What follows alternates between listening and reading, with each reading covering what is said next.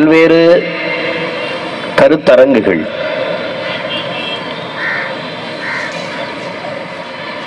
மனித உரிமை ஆர்வலர்கள்,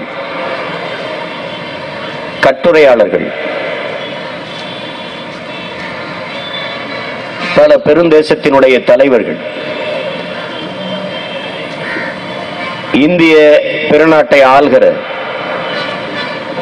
ஆட்சியாளர்கள், பல்வேறு அரசியல் கட்சிகளின் தலைவர்கள், இவர்கள் எல்லோருடைய நிலைப்பாடும் பார்வையும் புரிதலும் இலங்கையில் நடந்தது ஒரு மனித உரிமை மீறல், அவ்வளவுதான்.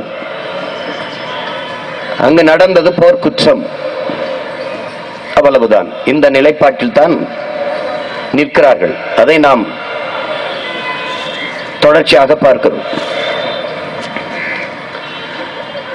ஆனால் உண்மையில் இலங்கையில் நடந்தது மனித உரிமை மீறலோ போர்க்குற்றமோ அல்ல. திரும்ப திரும்ப நாம் இதை பதிவு செய்ய காரணம், அவர்கள் திரும்ப திரும்ப அதே கருத்தை சொல்லிக் கொண்டிருப்பதால் நாம் திரும்ப திரும்ப அதே கருத்தை வலியுறுத்த வேண்டி இருக்கிறோம். மனித உரிமை மீறல் என்றால் ஒரு மனிதன் உயிரோடு இருக்கும்போது உரிமையை பறிப்பது. இப்ப நான் எனது வழிபாட்டு தலங்களில் என் தாய்மொழியை வழிபட முடியவில்லை. எனது தாய் நிலத்தில் என் நீதிமன்றத்தில் நான் என் தாய்மொழியில் வழக்காட முடியவில்லை. அது உரிமை பறிப்பு. இந்த நாட்டின் குடிமகன். முல்லை பெரியாறு அணை கட்டப்பட்டது எனக்காக. அது கட்டியவர்கள் எங்கள் முன்னோர்கள். அது கட்டி கொடுத்த பெருமகன் கர்னல் பென்னிக்குக், ஒரு மாந்தநேயமிக்க அந்த பண்பாளன் கட்டி தந்தது. அது கட்டப்பட்டது எனக்காகத்தான். அந்த அணையில் நீர் பெறுகிற உரிமை எனக்கு உண்டு. அது இன்று பறிக்கப்படுகிறது, மறுக்கப்படுகிறது என்றால் அது உரிமை மீறல், உரிமை பறிப்பு. என் தாய்மொழியில் படிக்க நான் விரும்புகிறேன், பள்ளிக்கூடம் இல்லை. என் தாய்மொழி ஒரு பாட மொழியாக கூட இல்லை, அது என் உரிமை பறிப்பு. என் தாய் நிலத்திலே என் தாய்மொழி ஆட்சி மொழியாக, அதிகார மொழியாக, பண்பாட்டு மொழியாக, பயன்பாட்டு மொழியாக இல்லை. அது உரிமை பறிப்பு, உரிமை மீறல். அப்ப இந்த நாட்டில் எங்கும் நின்று நான் போராடுவதற்கு, பேசுவதற்கு உரிமை பெற்றிருக்கிறேன். எனக்கு அந்த உரிமை உண்டு. ஆனால் அது மறுக்கப்படுகிறது, நிராகரிக்கப்படுகிறது, புறக்கணிக்கப்படுகிறது என்றால் அது உரிமை மீறல். ஆனால் என் உயிரையே பறிப்பது அது உரிமை மீறல் அல்ல, அது கொலை. இது எல்லாருக்கும் தெரியும். இது ரொம்ப விளக்கி பேச வேண்டியதில்லை. தெரிந்தும் மறைப்பது கொடுமை. இலங்கையில் எமது இன மக்கள் சிங்களர்கள் 35 விழுக்காடு தேர்வில் மதிப்பெண்கள் பெற்றால் வெற்றி. நாங்கள் 85 விழுக்காடு மதிப்பெண்கள் பெறணும், அப்போதுதான் வெற்றி. இது எனது உரிமை மீறல். எனது உரிமை பறிக்கிறார். அந்த நிலத்தில் ராணுவத்தில் நான் இடம்பெறவே முடியாது. அது எனது உரிமை பறிப்பு, உரிமை மீறல். அந்த நாட்டின் அதிபராக நான் ஒருபோதும் வர முடியாது. என் உரிமை பறிப்பு, உரிமை மீறல். ஆனால் இந்த உரிமைக்காக நான் போராடிய போது என் உயிரையே பறிக்கிறான், அது கொலை, அது உரிமை மீறல் அல்ல. இதை உலகத்தார்களும் அறிவார்ந்த பெருமக்களும் புரிந்து கொள்ளும். திரும்ப திரும்ப இதே கருத்தை சொல்லிக் கொண்டிருக்கும் போது எரிச்சலும் கோபமும் வருது. அப்படி பேசக்கூடாது. அது உரிமை மீறல் அல்ல, அது கொலை. வெறும் கொலை அல்ல, படுகொலை. ஏன் படுகொலை? போர் என்றால் உள்நாட்டு மக்கள் மீது ராணுவ தாக்குதல் கூடாது, அதை மீறி தாக்கியது. உள்நாட்டு மக்களின் மீது வான்வழி தாக்குதல் அறவே கூடாது. வான்வழி தாக்குதல் மட்டும்தான் அங்கு நிகழ்ந்தது. கர்ப்பிணி பெண்கள், வயது முதிர்ந்தவர்கள், பச்சிளம் குழந்தைகள் மீது தாக்குதல் நடத்தக்கூடாது. கொன்று குவித்த குழந்தைகளின் எண்ணிக்கை பல ஆயிரம். கர்ப்பிணி பெண்ணின் வயிற்றை கீறி குழந்தையை எடுத்து அந்த பிஞ்சை கீழே போட்டு சிங்கள ராணுவ வீரன் தலையில் பூட்சு காலால் மிதிச்சு நசுக்கினான். இது வெறும் கொலை இல்ல, படுகொலை. பள்ளிக்கூடங்கள், மருத்துவமனைகள் இவற்றின் மீது தாக்குதல் நடத்தக்கூடாது, நடத்தினான் சிங்களன், அது படுகொலை. இது பாதுகாப்பான பகுதி, இது சேஃப்டி சோன், எல்லோரும் இங்கே வாருங்கள் என்று மொத்த மக்களையும் ஒரு இடத்தில் குவித்து தலையில் கொண்டு போட்டு கொன்றான். திட்டமிட்ட படுகொலை.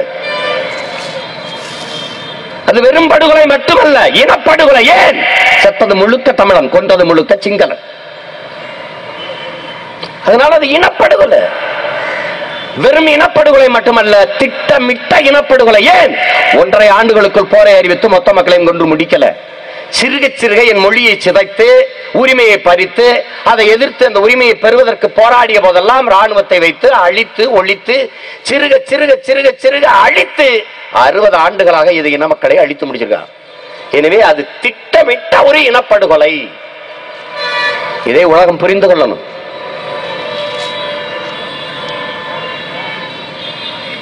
காயத்தோடும் வேதனையோடும் நின்று கதறுகிற இந்த பிள்ளைகளின் பேச்சை கேட்க வெறும் செவிகளை மட்டும் திறந்து பயனில்லை, உங்கள் இதயத்தையும் சற்று திறந்து வைக்கணும். ஏதோ ஒரு ஓரத்தில் ஒரு முச்சந்தில் நின்று இந்த பிள்ளைகள் கத்துவதால என்ன ஆகிற போது என்று நினைக்க கூடாது.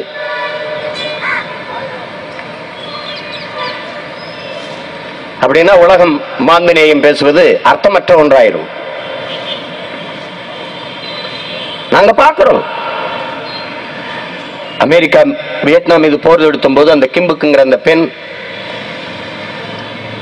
இன்னைக்கு கனடால வாழ்கிறார், பேரம்பேத்தியோட வாழ்கிறார். கனடா நாடு அவருக்கு அடைக்கலம் கொடுத்திருக்கு, வாழ்ந்து கொண்டிருக்கிறார். நிர்வாண உடலோடு 8 வயது சிறுமியாக அந்த பெண் உடல் வெந்த நிலையில் கதறி ஓடி வந்த அந்த கருப்பு வெள்ளை படத்தை பார்த்து உலகம் கதறியது, பதறி துடித்தது. எல்லாரும் சொல்கிறார்கள். உடனே பல்வேறு நாடுகள் தலையிட்டு போரை நிறுத்தியது. ஆனால் எத்தனை பேர் நாங்கள் கதறினோம்? எவ்வளவு நிர்வாண உடல்கள், எவ்வளவு கரிக்கட்டையாக இருந்த பிணங்கள், எத்தனை பிஞ்சு குழந்தைகள் தலைதனியே கால்தனியே குடல் தனியே சிதறிய நிலையில். ஏன் யாருமே எங்களுக்காக பேசல? ஏன்? யாதும் ஊரே யாவரும் கேளீர் என்று பாடியதற்காகவா? இந்த உலகம் முழுதும் எனது, இதில் வாழ்கிற எல்லோரும் எனது உறவுகள் என்று அன்பை கொட்டி ஆறத் தழுவி நேசித்து நின்றதற்காகவா? அதற்காகவா? உலகம் தழுவி நேசித்த ஒரு இனத்தின் பிள்ளைகளுக்கு ஊர் என்று சொல்ல ஒரு இடமும் இல்லை. எல்லோரும் என் உறவுகள் என்று பாடி நின்றவனுக்கு, நேசித்து நின்றவனுக்கு காயம்படும் போது, கண்ணீர் உடைக்கும் போது, கண்ணீர் வெடிக்கும் போது விரல் நீட்டி தொடக்க ஒருவனும் இல்லையே. காரணம் என்ன? நாங்கள் செய்த பிழை என்ன? இந்த உலகத்தை நேசித்து நின்றதா? எமது பாட்டன் வள்ளுவ பெருமகனார் தொடங்கி கம்பன், கபிலன், இளங்கோ எல்லாரும் உலகம் உலகம் என்று உலகம் தழுவி நேசித்து பாடினதுதான் நாங்கள் செய்த பிள்ளையா? என்ன பிழை செய்தோம்? இதே நாளில் இரட்டை கோபுரத்தை இடித்தார்கள். செத்து விழுந்த அத்தனை பேருக்கும் கத்தினோம், கதறினோம், ஐயோ பாவம் என்று அழுதும். ஆப்கானிஸ்தான் நாட்டில் போரா சாவா, அதற்கு அழுதும். ஈராக்கில் போரா, இறந்தவர்கள் எல்லாருக்கும் எங்கள் வீட்டில் இலவோடு அழுதும், கதறினோம். சதாம் ஹுசேன் தூக்குக்கு நாங்க இங்கே கருப்பு சுவரில் வண்ணத்தில் சுவரொட்டி ஒட்டி கண்டன ஆர்ப்பாட்டம் செய்தோம், போராடினோம். அம்மையார் பெனாசிர் போட்டோ எனக்கு என்ன அத்தை மகளா, பெரியம்மாவா, சின்னம்மாவா? அவர் சாவுக்கு நாங்கள் அழுதோம், ஐயோ பாவம் என்றோம். சோமாலியாவின் பசி, நாங்களும் பட்டினி கிடந்தோம். உலகத்தின் எல்லா துயரங்களும் எமது துயரமாக ஏற்று வாழ்ந்த மக்கள். உடலில் எங்கு அடிபட்டாலும் முதலில் கண்ணழுவது போல உலகத்தில் எங்கு அடிபட்டாலும் தமிழர் மண் அழுதது என் அன்பு மக்களே. இதுதான் உண்மை. நாங்கள் அழுதோம். ஆனால் நாங்கள் சாகும் போது உலகத்தில் எவனுமே அழல. இதுதான் கொடுமை. ஒரு மைக்கேல் ஜாக்சன் என்கிற ஒரு நடன கலைஞன் இறந்ததற்கு உலகம் முழுதும் அழுது. என் இனம் மொத்தமும் பிணமாகி விழுந்ததற்கு உலகத்தில் ஒருவன் கூட அழல. எவ்வளவு காயம் இருக்கும், எவ்வளவு வலி. ஏன் மொத்தமாக நிராகரிக்கப்பட வேண்டிய நிலைக்கு நாங்கள் தள்ளப்பட்டது? ஏன்? எதனால் எமக்கு இந்த நிலை? காரணம் என்ன?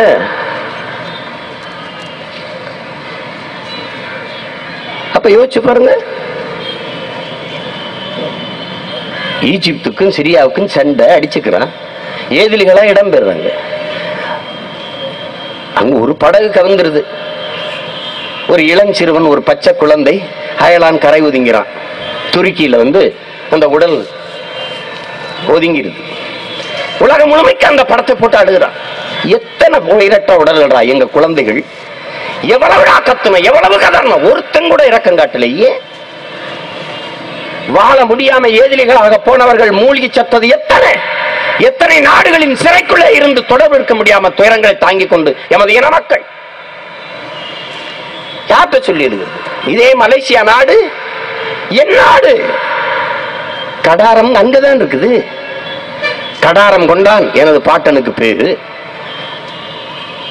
இதே புலிக்கொடி, இமயத்திலும் ஈழத்திலும் ஒரு சேர பறந்த புலிக்கொடி இந்த கொடி. இதைத்தான் எனது பாட்டன் அருள்மொழி சோழனும் அவன் அன்பு மகன் அரசேந்திர சோழனும் ஏந்தி பிடித்து வீரத்தோடு வாளும் வேலும் ஏந்தி வென்று நிலத்தில் கால் வச்சான். இதே மலேசியால அதே அவன் வழிவழியே வருகிற அவன் பிள்ளைகள், பேர பிள்ளைகள் 1000 ஆண்டுக்கு பின்னாடி அதே கப்பல்ல ஏதிலிகளா போய் நடுக்கடல்ல கால் வைக்க முடியாம தத்தளிக்கிற நிலை.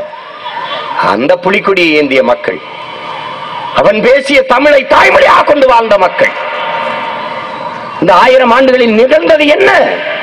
வீரத்தோடு வென்று கால் வைத்த எனது பாட்டன் நான் ஏதிலைகளாக வாழ முடியாமல் அகதியாக போய் அங்கே அண்டி ஒண்டி போய் நின்ன என்னை ஏற்கல.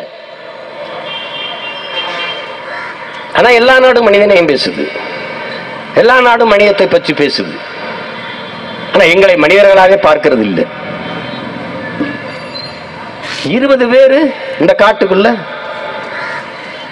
இந்து முன்னணி, இந்து மக்கள் கட்சி, இந்து அனுமன் சேனா, சிவசேனா, ஏகப்பட்ட இந்துக்களின் பாதுகாவலர்கள் இருக்கிறார்கள். 20 பேர் செத்தான், 20 பேர் இருந்துதான். ஒருத்தன் கேட்கல எப்படி அந்த 20 பேரை சுட்டாய்.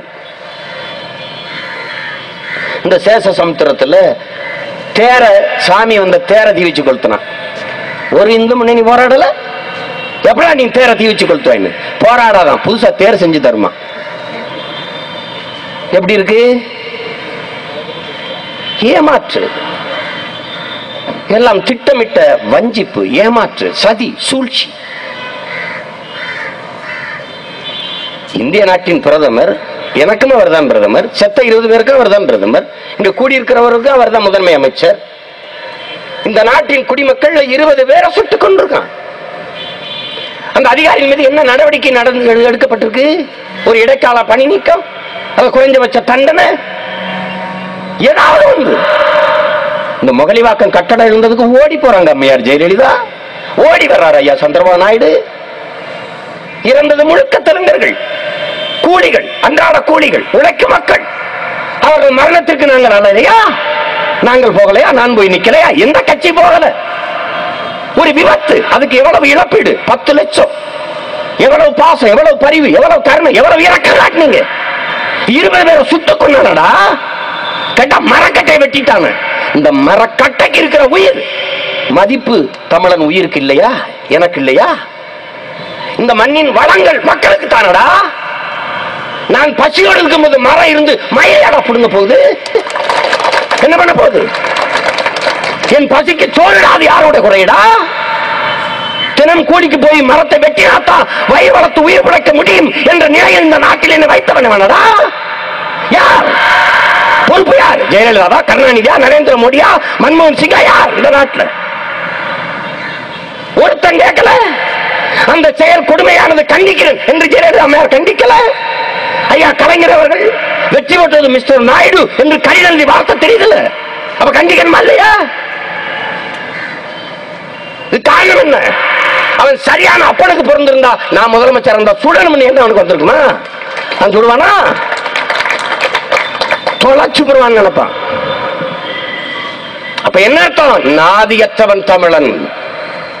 அவனை நாயிலும் இழிவான இனப்பிறவி. நாயை அடித்தால் கூட கேட்க 4 பேர் இருக்கான். தமிழன் அடிச்சா இல்ல, அது எல்லாருக்கும் தெரியுது. அதனால அடிக்கிறான், சுட்டான்.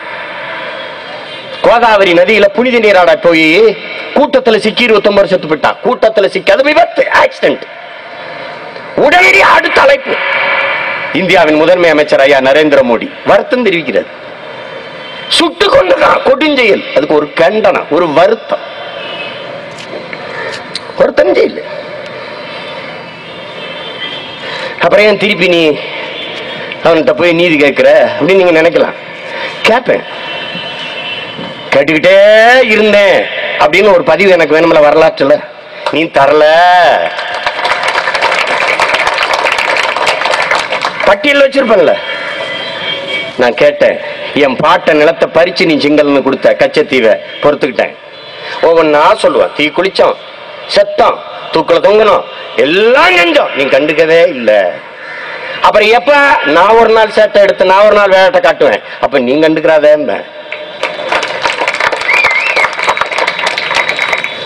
அது ஒரு காலம் வரும்ல.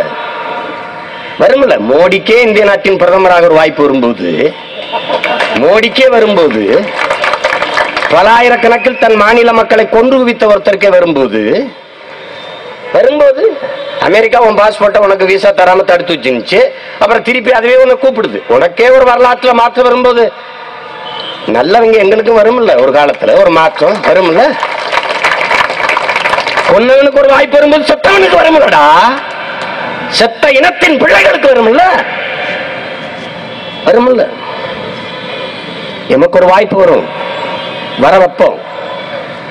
மாற்றம் வரும்னா வராது, தானா எல்லாம் மாறும் என்பது பழைய பொய்யடாங்கிறான் நமது பாட்டன் மக்கள் கவிங்க.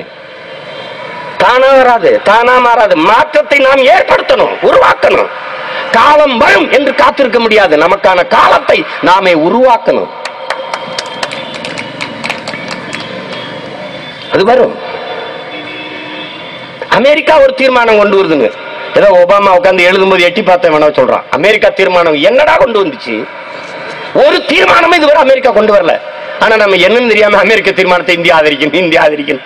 அவன் எதுவுமே கொண்டு வரல. அவன் இதுவரை கொண்டு வந்து என்ன தெரியுமில்ல, ராஜபக்ச அவன் தயாரித்த ஒரு அறிக்கை LLRCன்னு, போரின் படிப்பினைகள். அதுக்கு பேரு போரின் படிப்பினைகள். சிங்களனுக்கு அல்ல, தமிழனுக்கு. என்ன படிப்பினை? உன்னை கொன்னா, உன் அக்கா தங்கச்சி கற்பழிச்சு கொன்னா, உன் பிள்ளைகளை கதற கதற கொன்னா, உன் வீட்டை அடிச்சா, உன் நாட்டை அடிச்சா, உன்னை அனாதையா அடிச்சு விரட்டா, உலகத்துல கேட்க உனக்கு எவனும் இல்ல. இதாண்டா நமக்கு படிப்பினை, போரின் படிப்பினை. ராஜபக்சேக்கு சிங்களனுக்கு என்ன படிப்பினை? அவனுக்கு தான் உலகம் வக்காலத்து வாங்கி நிக்குது. தமிழனுக்கு தான் இந்த போரின் படிப்பினை. அதான் முக்கியம்.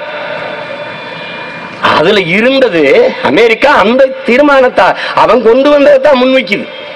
அந்த LLRC ரிப்போர்ட்ல, அந்த போரின் படிப்பினைகள் அறிக்கையில, தமிழர் நிலப்பரப்பில் முகாமிட்டிருக்கிற ராணுவங்களை திரும்ப பெற வேண்டும் என்ற ஒரு வார்த்தை இருக்கு.